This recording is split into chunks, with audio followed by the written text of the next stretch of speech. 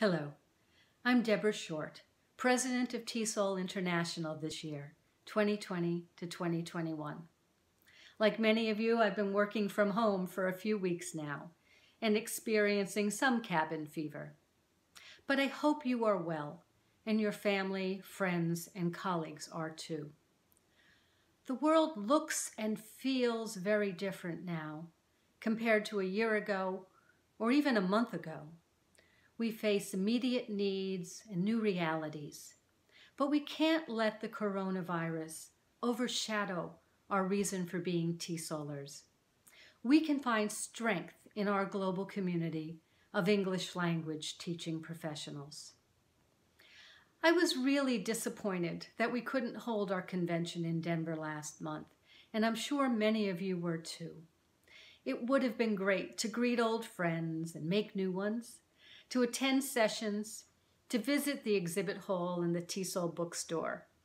You know, it's odd, but I even miss having aching feet after a long day of walking around the convention center. It's true we lost our opportunity to meet in physical space, but we can connect in cyberspace. And in fact, I have great news to share. We'll be holding our virtual convention in July.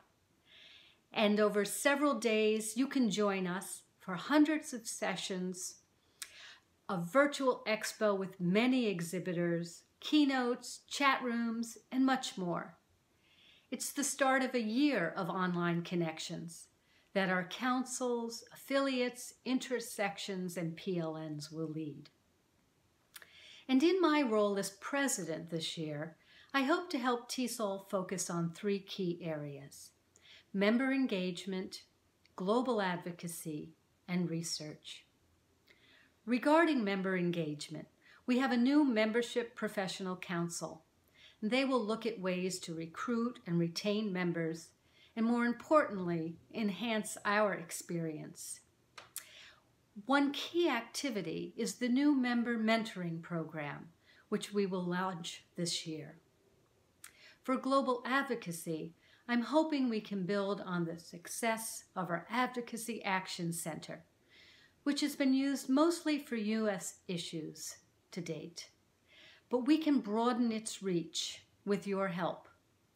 Please give your input. Go to our webpage on advocacy and complete the survey.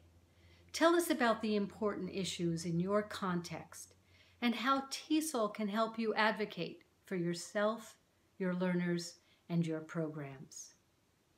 And on the subject of research, I want to acknowledge that we do a great job disseminating research.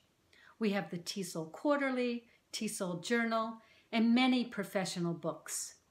We move research into practice too, with our workshops, webinars, and online courses.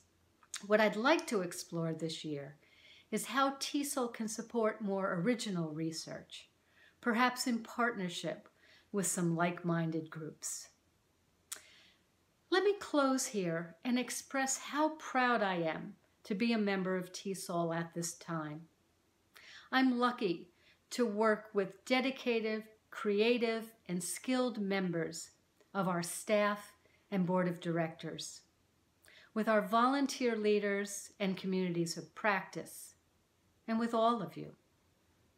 I know that TESOL will rise to meet the challenges ahead of us, and I look forward to working with you to ensure that we do. After all, we are TESOL strong.